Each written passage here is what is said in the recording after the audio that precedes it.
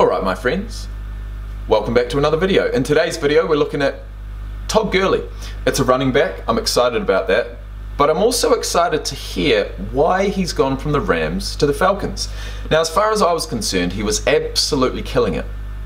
Not only as a rushing running back, but also a receiving running back. And he wasn't just your average running back, was he? With the low centre of gravity, as he takes the tackle, as he takes that contact, he just seems to be able to stay on his feet, he seems to be able to break tackles better than other running backs his size.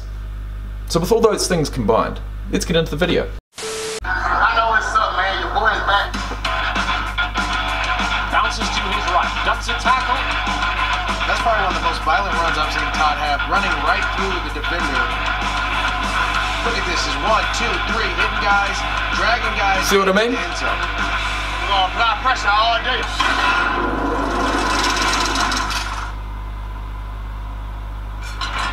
See? What the fuck, bro? He went from 5 to 51. Why? TODD GURLEY, 1994, 6'1", 225 pounds. Pick 10 in the first round of the 2015 draft. Played at the Rams for 4 seasons, then went to the Falcons. Although he appeared in most of Los Angeles games, his workload and production decreased and he was released after the 2019 season, just 2 years after signing a US $60 million extension. While he made 3 Pro Bowls and a Super Bowl appearance for the Rams, GURLEY became marred by leg injuries during the latter part of his tenure, so he's had injury problems. GURLEY had, on March 2nd, 2019, it was reported that GURLEY had arthritis in his left knee. He may have been claiming he was healthy when he really wasn't. And in the 2020 season, holy shit, he was released. Okay, so he was released on March 19th this year, which is a couple of months before this video came out. So let's watch that, let's see what they tell us, and then let's read the rest. Let's go, 3-0. Found a way. Found a way. Found a way. TODD GURLEY. Damn, bro. Damn, bro. That's Aaron Donald.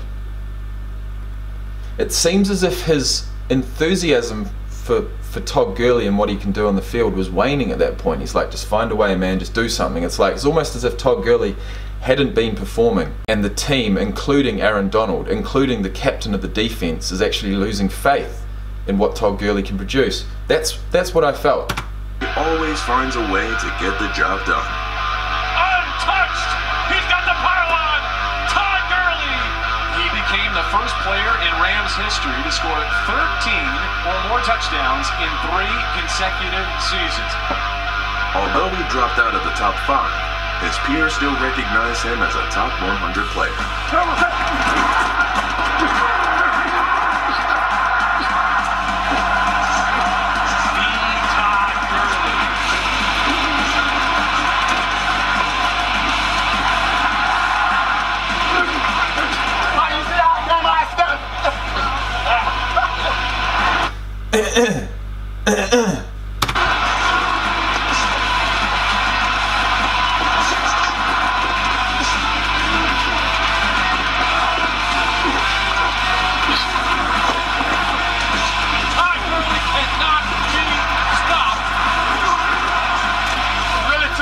Shit, man, I gotta say, we're 1 minute and 35 into this video, but I've seen more highlights, more real-time game highlights from TODD GURLEY than I've seen from any other player on this list. I actually really enjoyed that, and I'm sorry, Todd. I take back anything I said about you not performing, because it seems as if Aaron Donald actually meant do what you always do and find a way. And he is finding a way, but I do need to look at his stats for last year. So he went 1,106 yards in his rookie year, 885, 1,305, 1,251. So in 2019, which is last year, he had 223 attempts for 857 yards at an average of 3.8, which is not his worst, but it's under par. He had 12 touchdowns, still 12 rushing touchdowns, and they still let him go because of his injuries. He's played for Atlanta this year, he's played 12 games so far. He is down on production at 645 yards from 181 attempts, but he does still have 9 rushing touchdowns, and I like that, bringing his total to 67 for his career. GURLEY Gurley talks a big game, but usually backs it up. He knows what everyone is doing now. I think that was... He finds a way. Edge to go out and compete, and go out and block, and go out and run the ball, catch the ball out the backfield. TODD GURLEY. Actually, yeah, let me have a look at his receiving stats. Because in 2017, he had over 2,000 all-purpose yards. 1,305 from rushing, and 788 from receiving. This year, not so much. He's got 98 yards. They haven't been targeting him very much. Looking like his all-pro self. He's a guy you want out there. He can do it all, including offering his... He is a guy you want out there. And one thing I do want to say is that, well, is that Mike Tyson or is that Flowers? He can do it all, including offering his teammates great advice. Go, son. Be chasing you down, go ahead and slip on one time. Great moves. Cooper Kupp. Something he does all too well. In this upcoming season, he's taking his stiff-arming talents to Atlanta. That he is. Anytime you're playing against Gurley, you have to know the stiff arm is coming. So you either have to knock that hand down or go straight for the knees. If you opt for plan C, you're gonna bear it. Well, look, I don't know if you're going to go straight for the knees, but at least go for the waist. That's nice, man.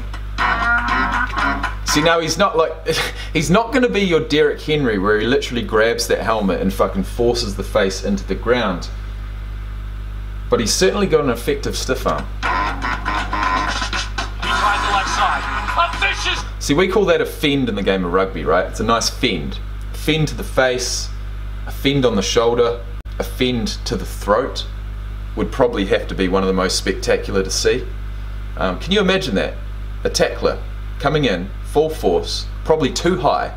The stiff arm comes out and literally, you know, grabs him right on the throat. His feet just get completely taken out from under him and he gets slammed into the ground. I've probably seen that like 3 or 4 times in the game of rugby and it is absolutely spectacular. I think Sonny Bill Williams might have done that actually. In fact, before we go, I'm going to try and look that up. Greatest fend ever, Sonny Bill Williams. Let's have a look. Oh, that was a good one.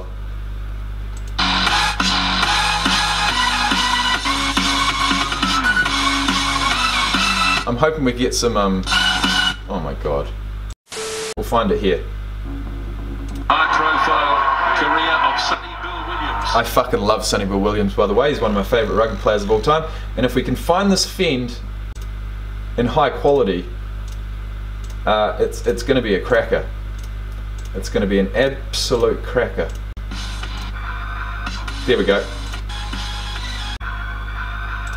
Oh mate, look at that. That's the kind of shit I'm talking about. Now Sonny Bill Williams is bigger than Derrick Henry. Oh, look at that. Way too high, way too high. Slammed right in the throat. In fact, we'll call that a throat slam. His feet are taken way out from under him. He's got no power, nothing behind that tackle, and yet he's coming up against a 6'4", 120 kg monster in Sonny Bill Williams. Sorry, mate. Anyway, back to TODD GURLEY.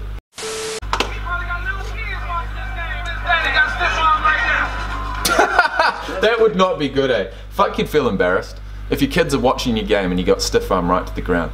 You would. And I guess it's at times like that where you sort of wish that you hadn't raised your kids to be smartasses, because they're not going to let you live that down. Play of the season happened in his new home, in front of his new fans.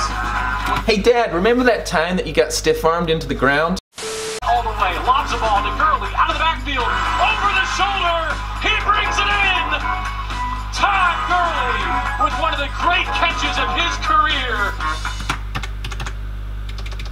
His success started from, his understanding of the game. He tried the left side. A vicious stiff arm. He probably got little kids watching this game. His daddy got stiff arm. To be honest, that was pretty much as spectacular as the one before. I'm not gonna lie. He's got a stiff arm. His best play of the season happened in... What did he say? His best play of the season happened in his new home, in front of his new fans. looking right all the way. Lobs the ball to Gurley, out of the backfield, over the shoulder. He brings it in. TODD GURLEY with one of the great catches of his career. His success started from his understanding of the game, and he just let his athletic ability just take over from there, and he's by far one of the top 3 backs in this league. Oh yeah, no doubt. What's up, man? Your boy is back. Your boy is back. Okay, that was cool. He's playing for Atlanta.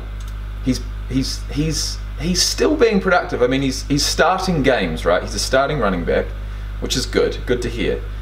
I just hope that he can bring it back and smash out another 1,000 yards next season. And I reckon he's certainly capable of it. So I give him all my support. I say, TODD GURLEY, I want to see you in the top 50 next year. But you didn't quite make it this year. Anyways, guys, that was enough of that. In the next one, we're looking at a Colts player. And believe it or not, we are in the top half. We did it. We actually did it. It's Darius Leonard. I do not have a Colts jersey, so I'm going to keep this one on. With that in mind, I'll see you soon. Can't believe we're doing this. I'm going to keep going. This is a point where I'd usually stop for the day, but I'm not going to, because I've got a nice cup of coffee, and at the end of the day, guys, as I look through this list, there's basically going to be very, very few players that don't pique my interest, okay? More than what I've seen previously. And that makes for a very exciting list. So guys, thank you so much for watching. Once again, thank you for your support. It means a lot. Like the video if you've liked it.